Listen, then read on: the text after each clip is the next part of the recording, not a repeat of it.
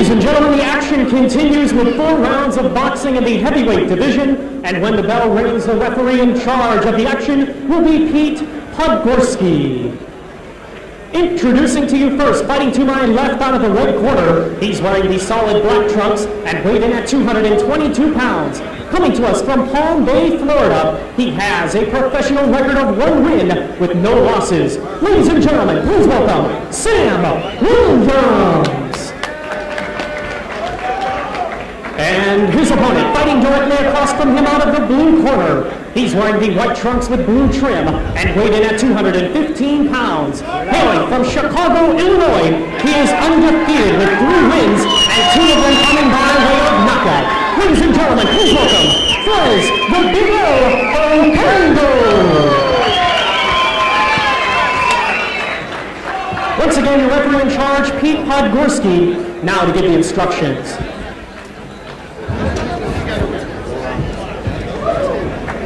Right around. Front, Oquendo, and ring. Oquendo.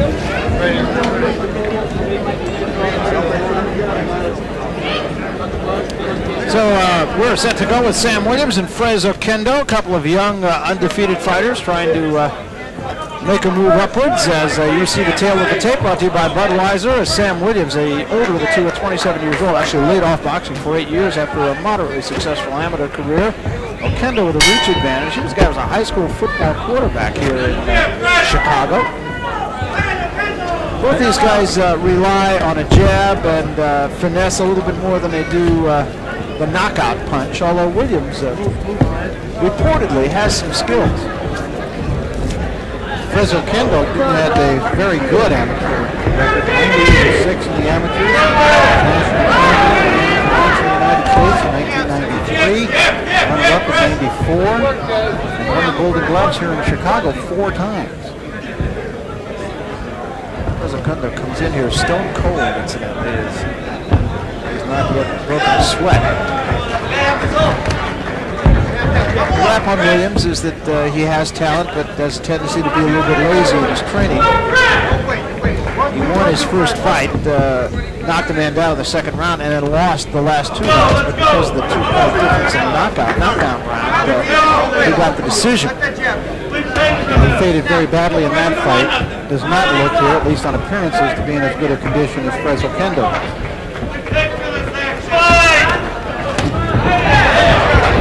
Although George Foreman never seems to have any trouble going 12 rounds.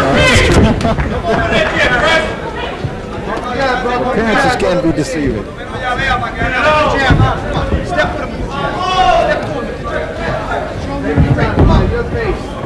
Rather slow, gingerly pace to this first round of a 4-round fight. Neither man will do much business. Here we go. Sometimes it doesn't do heavyweights by appearances any favors by having them follow a lightweight bout.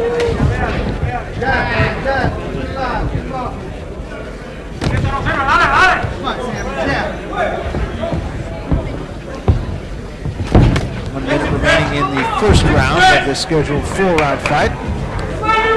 Fres Oquendo wants to make boxing something happen for him. He's a full-time fighter. And as opposed to Sam Williams, who's a computer technician. And as you mentioned, his knowledge as far as training and motivation is in question. He did have an 8-year layoff from the sport. He was an amateur at 165 pounds, so to give you an idea, he's up to 222 now.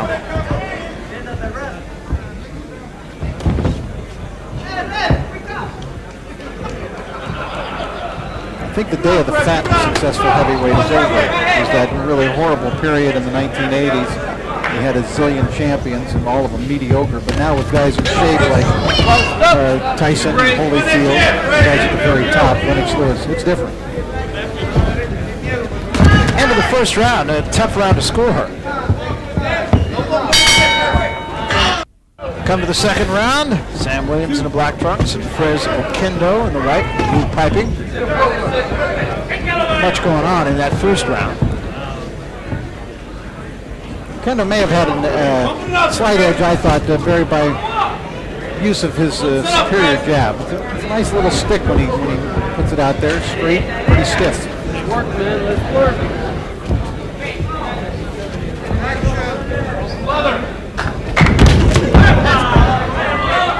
Both seem to have a healthy respect for one another. I think you're right. That's the only difference in the fight. The jab with Oquendo, it's been used sparingly, but Williams has been non-existent.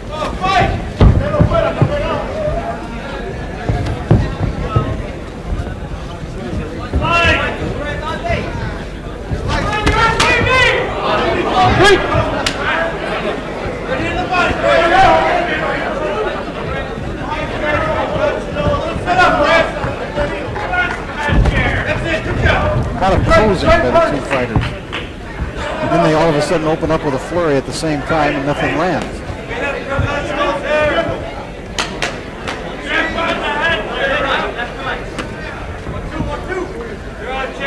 Williams could be trying to pace himself, looking back on his last fight where he ran out of gas in the third round. He said he took that fight on 1 day's notice and hadn't been training. So.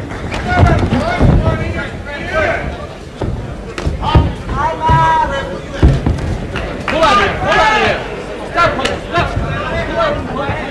Come on, let's work. Oquendo raised in Chicago, born in Puerto Rico.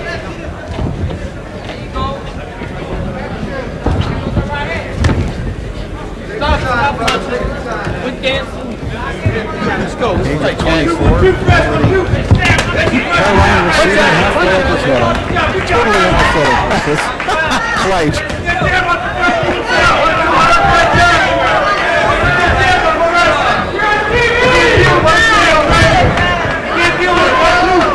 Once again, the jab of Oquendo seems to be really the only difference between these two. I don't believe either one is landing a power punch.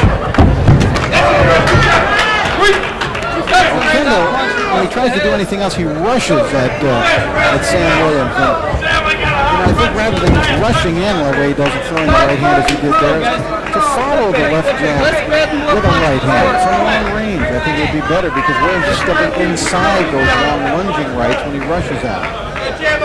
Both the previous opponents of Oquendo have fallen into the tomato can category.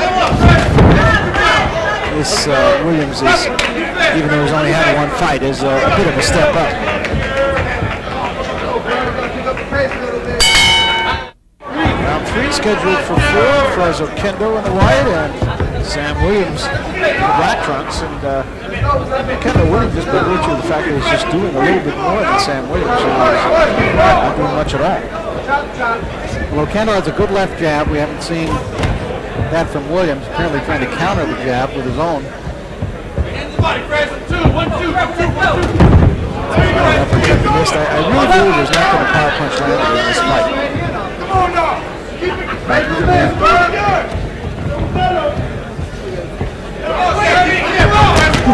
That's again a lunge by Oquendo as he throws the right hand, and it's easy for Williams to just get right under it. Oquendo needs to not rush after throwing that left jab. Again, the same thing. I mean, it's a very obvious mistake that he's making. He's jabbing and then rushing at him and throwing the right. He needs to jab, stay at long range, and drop the right arm.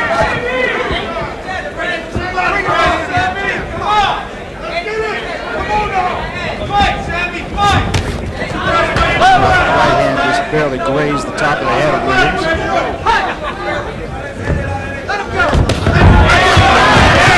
Williams almost got him with the left hand. Oquendo just managed to duck under.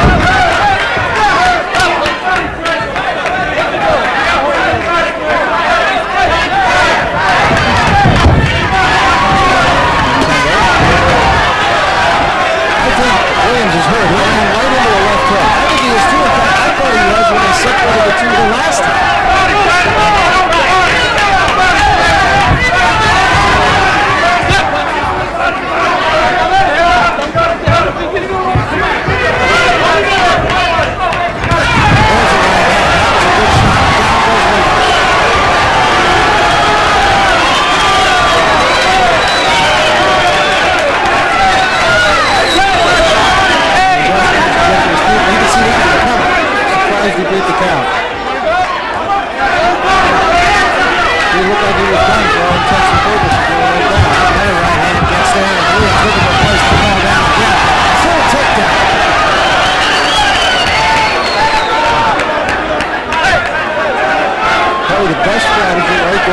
could have. He just ate up a good 20 seconds on the fly.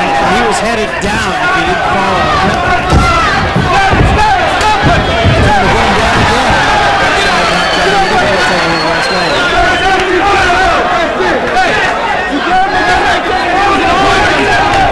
And he's going to manage to survive this round, I think.